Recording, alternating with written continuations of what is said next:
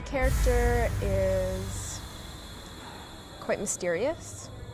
She could be considered sort of an archetype, an archetypal beauty, or an archetype of innocence, an archetype of femininity, and she is that, but so much more, like so many other women in the world, so many other visual images that have depth to them.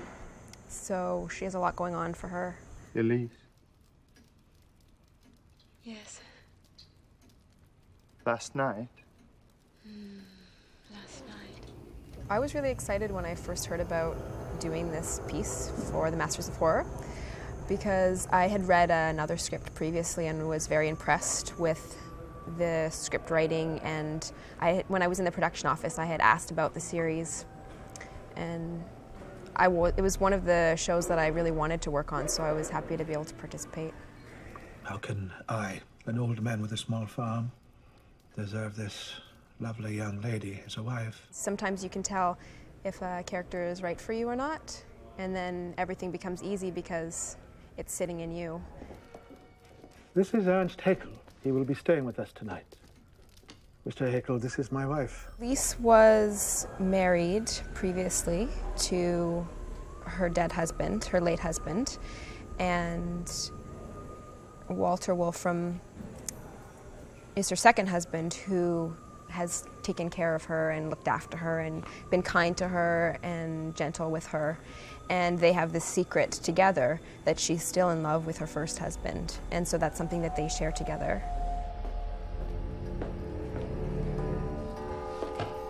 Can't you stay?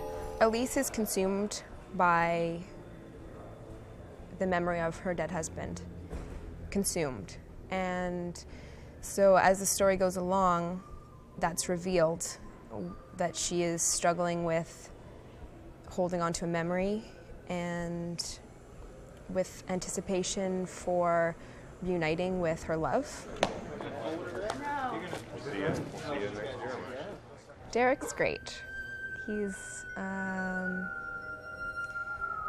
gentle, he's knowledgeable, he's fun and relaxed. So it's been quite an enjoyable experience working with him. What are you looking for?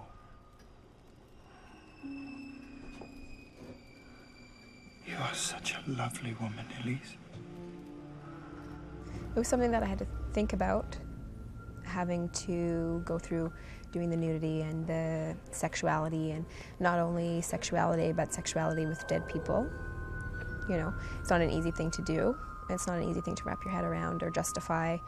But for me, I used to model for life drawing classes, so the nudity was fine for me. And I've always thought that the human body and the human form is a beautiful thing, and that our society is very repressive of that. So in terms of that, I was very comfortable. I'm sitting out. McNaughton's been really good to work with. He has a very laid-back attitude, which is nice, and is open to actors creating their own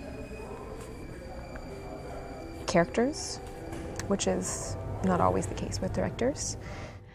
This isn't Walter's boy. The ritual that Elise undergoes with her husband, what she's anticipating to see him again, it's a ritual that happens once a year to start. So in a previous adventure with her husband, she became pregnant with his child.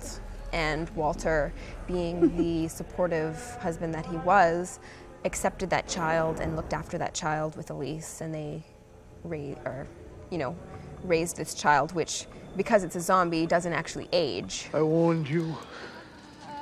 You knew this was happening. Of course I knew.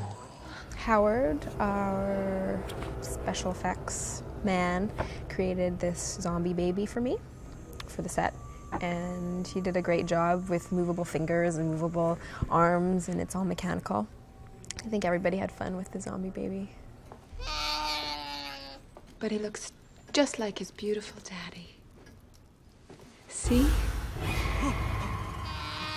The whole cast's been great. Everybody is lighthearted, and it's been a really fun experience. The crew's been amazing. John, the director, has been amazing. So it's been a very good experience for me all overall. It's nice to sort of be transported. And hair and makeup did a great job, and costume did a great job. The dresses that I wore were all fitted for me and really beautiful. When we were filming the bedroom scene, where Elise is making up the bed, and John McNaughton says, "You missed a prime opportunity to check out her ass there." You know, they still did that in those days. So that's an example of how acting it is the same. Lisa's a pretty complicated character. She lives in a world of obsession. And I think that the film sort of touches on that theme of like being able to let go of someone you care about or holding on to their image. So Haeckel follows her to the graveyard to try and save her, and she doesn't really need to be saved because I guess she's doing what's in her heart.